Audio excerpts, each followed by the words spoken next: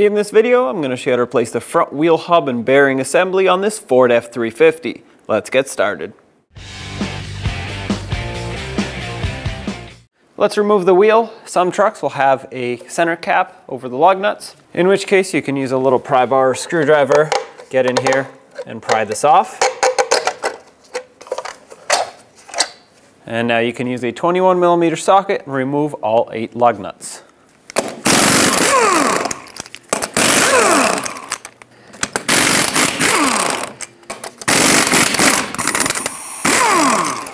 Remove the wheel. Use a 21mm socket and remove the 2 bolts that hold the caliper and bracket assembly onto the knuckle.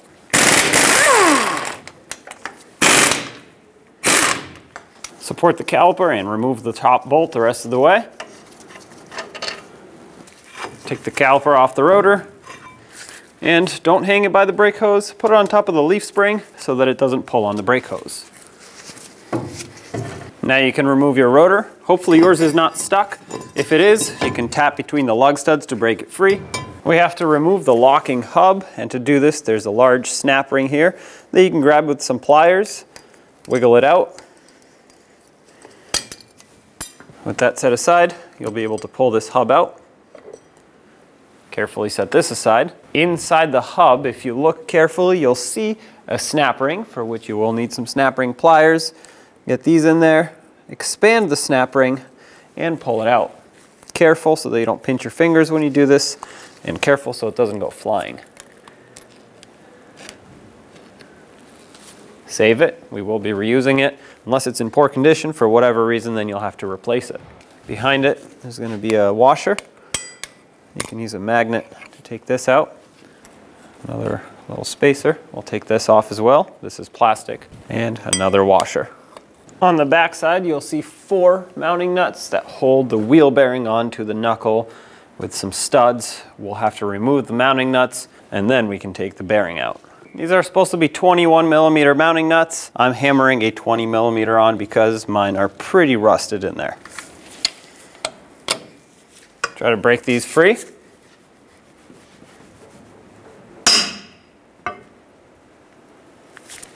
All right, there's one. These are very tight, and you do need quite a bit of leverage for these. I'm going to spray some rust penetrant in here.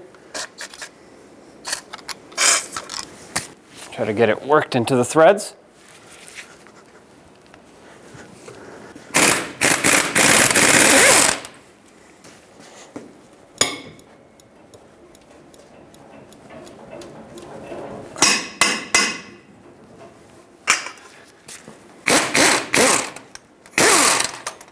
Oh, this one pulled the whole stud out. That's okay. Let's turn the knuckle around, go to the other side, and do the same thing.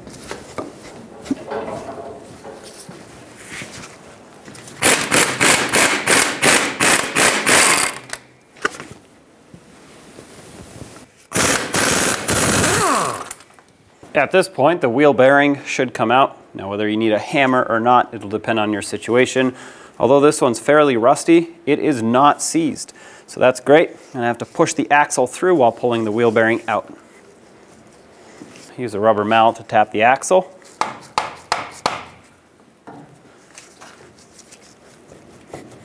You can also use a pry bar right here to pry the wheel bearing off a little bit further. Now there should also be a backing shield of some sort here. Mine is, well, long gone. And there it goes. Slide this out, and there's your wheel bearing. What I'm going to do now is clean off the area that's around the knuckle here, and I'm going to remove this grease because it's very old and I just want to pack it with new grease, but if yours is fresh, I guess you could leave it. However, cleaning this will contaminate the grease, so regardless, for me, I'm going to have to remove it anyway. So I'm going to clean this up with a very fine sanding disc. I don't want to remove material, I just want to get the rust off and flatten this off. Then of course we'll coat this with some anti-seize, pack it with grease, and put in the new wheel bearing.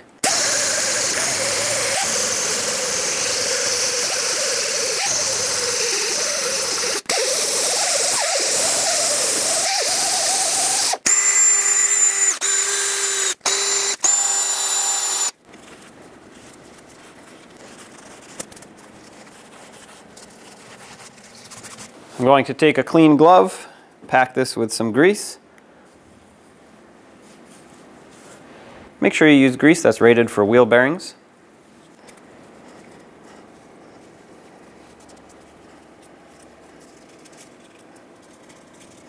Get some on the axle shaft as well. It does ride on some needle bearings right about here, and some on the splines. I'll add some more on here later, but just wanted to give it a thin coating for now. On the outside, on the area you cleaned, apply some anti-seize. You can use grease if that's all you have. It's better than nothing. Basically, you just don't want bare metal so that it doesn't continue corroding and rusting in the future. What we have to do now is install the studs that are going to hold the wheel bearing onto the knuckle, and we just have to thread them in to the wheel bearing.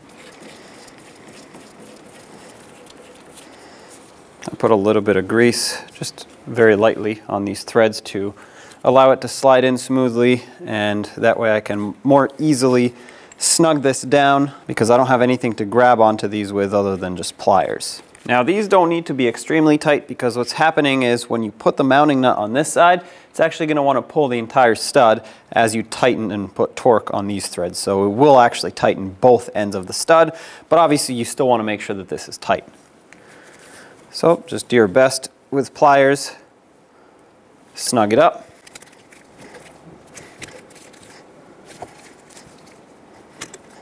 While I'm here, I'm also going to pack these needle bearings in here with some grease because this is where the axle rides. I want it to be very well lubricated for as long as possible. This is also why it was important to use wheel bearing grease in the knuckle, because that grease will actually kind of sling around everywhere here and do its job. If you had your backing shield, you'd take it and put it on now. I don't, so I'm just going to slide this right over and into the knuckle.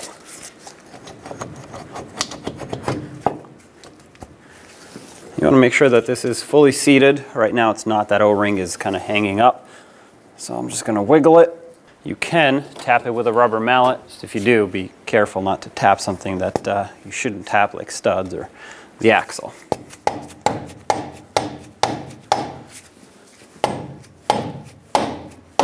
There we go.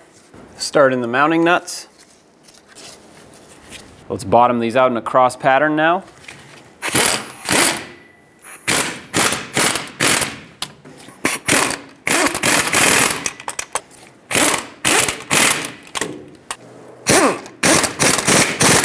The torque for these is 133 foot-pounds. Just like bottoming them out, we're going to torque them in a cross pattern so that the wheel bearing can seat evenly.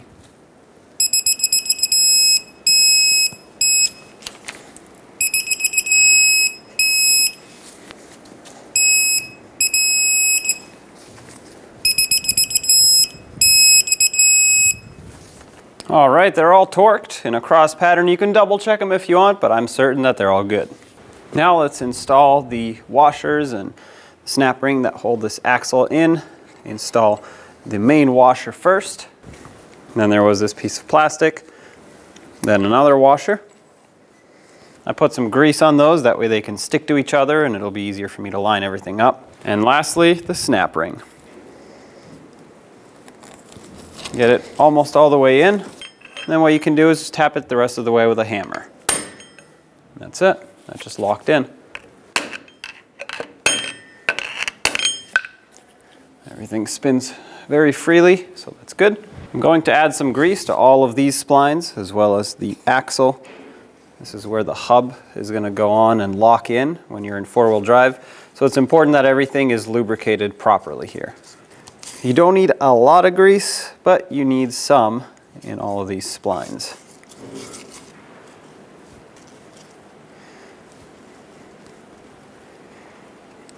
Take the locking hub, line it up with the splines, and push it in.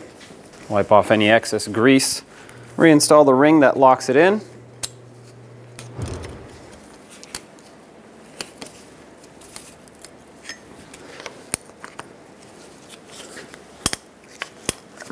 Push this all the way in to make sure that the locking ring can seat, which it just did. Now if you wanted to test the functionality,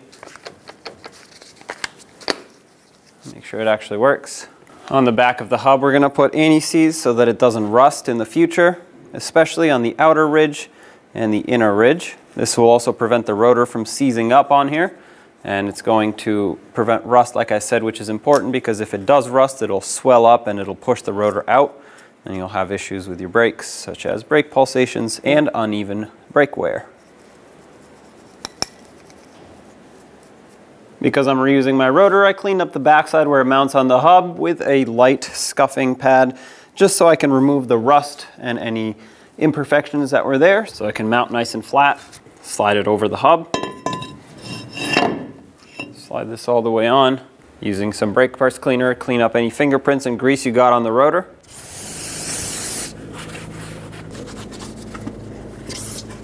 Take the caliper and reinstall it over the rotor. Line it up with the 2 bolts and have your bolts ready to start them in. With both of them started, snug them up. Torque these bolts to 166 foot-pounds. Okay, now let's get the wheel on. Now let's put our wheel back on. Start on all 8 lug nuts, bottom them out in a cross pattern, and also in a cross pattern, we're going to torque these to 148 foot-pounds.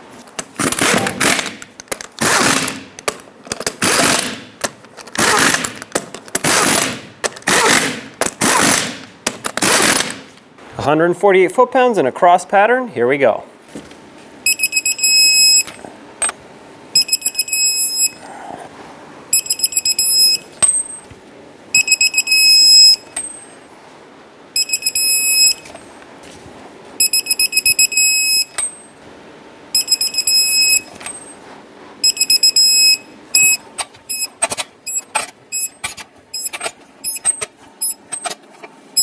If your truck had this, don't forget the lug nut cover or center cap. And there you have it. Take it for a road test. When only the best will do, demand TRQ. The only company that lets you view before you do. TRQ is committed to offering the highest quality aftermarket auto parts that are engineered for peace of mind. Thanks for using and viewing with TRQ.